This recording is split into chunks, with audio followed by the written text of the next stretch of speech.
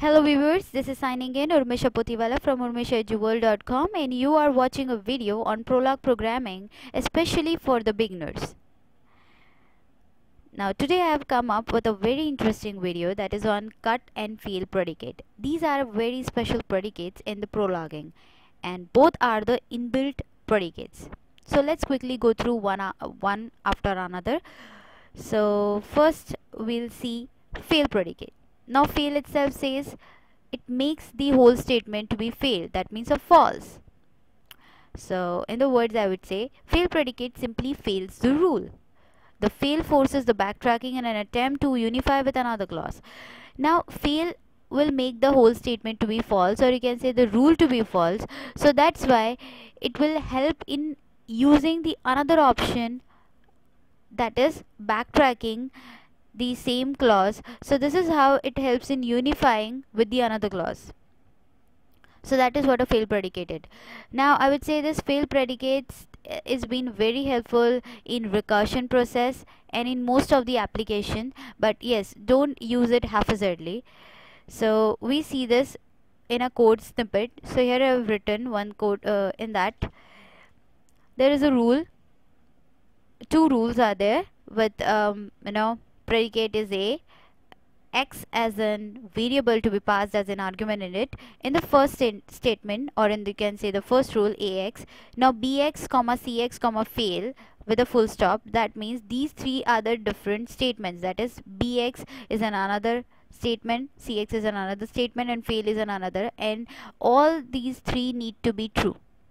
And as we have already know that fail itself makes the rule fail. So that means whether bx and cx both are true, still it makes the whole statement fail, as at the end we have written fail.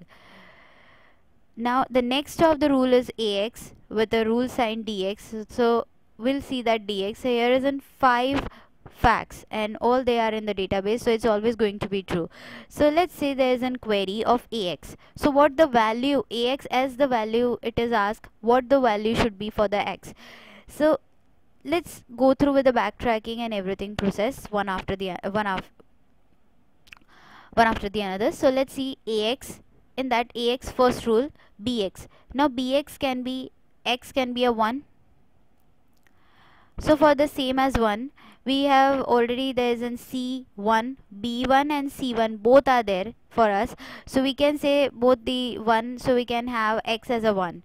But at the next line there is a fail. So that means this ax is to be false.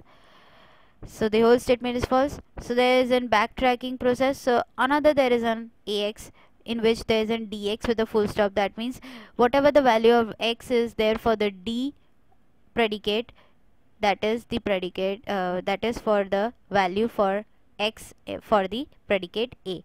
So here there is only one value for the x, that is 4. So we can have this query as ax to be value is equal to 4.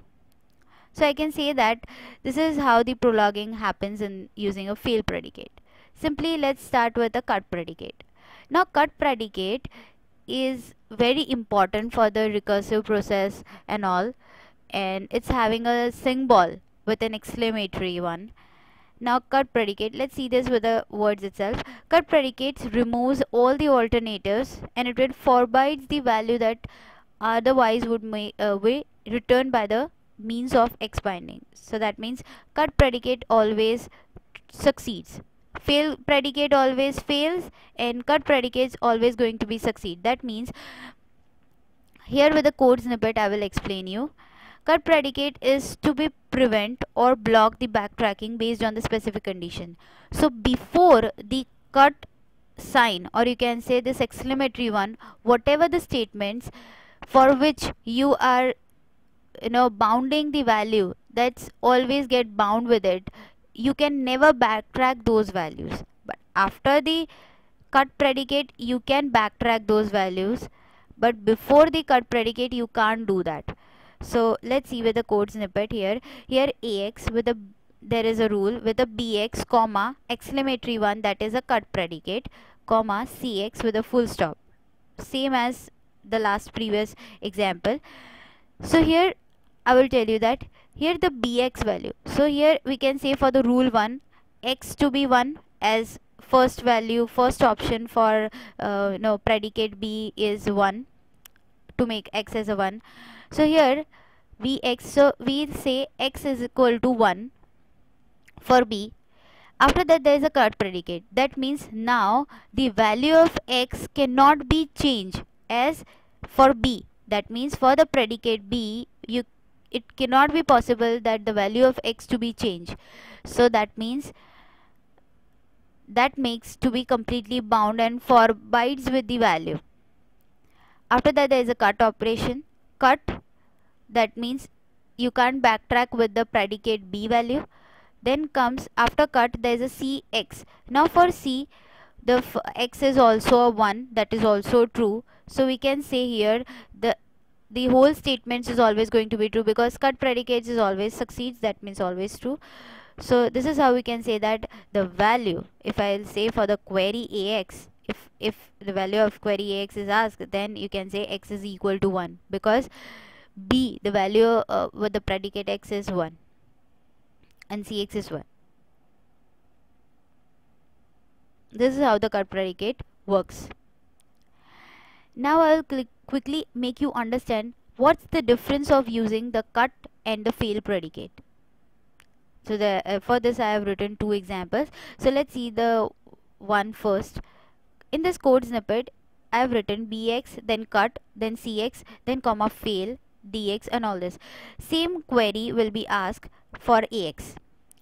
So let's understand this. Bx, as I have stated in the last cut predicate, bx, here the value of x will be bound with the 1, not with 4, because 1 is the first option and now you can't backtrack with x is equal to 4, because after bx there is a cut predicate, and cut predicate makes the value for predicate b to be bound and make it the x as in 1 only, and you can't able to backtrack. For this there is a next is cx, and here the cx for x is equal to 1 there is, and it is also true. So all these three statements are true, but after that for a very next there is a fail predicate that makes the whole ax value that is fail. So this ax first rule will be failed. For the next ax, that is for the next rule, there is a dx full stop. That means here you can see the value for this x will become false. Why so? Because the cut, here you feel like the x is equal to 4, but because of cut predicate the value of x is bound with the value 1, and here there is no d predicate having a value x to be true in the database. So that's why this whole, as because of cut predicate you can't change the value of x, so you need it means that the value should be x is equal to 1, otherwise this whole statement will be false. So that's why this makes the statement false. Let's go through with the next code snippet to make you clear understand of cut and fail. So here is a code snippet: bx, cx, fail, and then cut predicate. Now again there is a question of what the value of ax is. Now bx and cx, you can see here we can say same, x is equal to 1, x is equal to, for b is also c and also predicate. Then comes a fail, that means whole statement becomes fail. As this statement becomes fail, you are now not been able to move to the cut, because cut predicate is in the last, and before that the fail predicate, it makes the whole statement fail, so it will not jump to the next cut predicate. That's why you can see here for ax that is dx, so that means the value of x here will come 4. I hope you have all cleared with what this cut and fail predicate is through this code snippet. So this is time to sign me off. So I'll be there for the next video for this. So thank you very much for watching this, and if you like my video then please click on the like button, and if you want to subscribe my channel then go through with the subscription of urmishaeduworld.com, and even for more updates you can watch you can visit my blog, that is urmishaeduworld.blogspot.in. Thank you very much. Stay tuned with me for the small cool updates.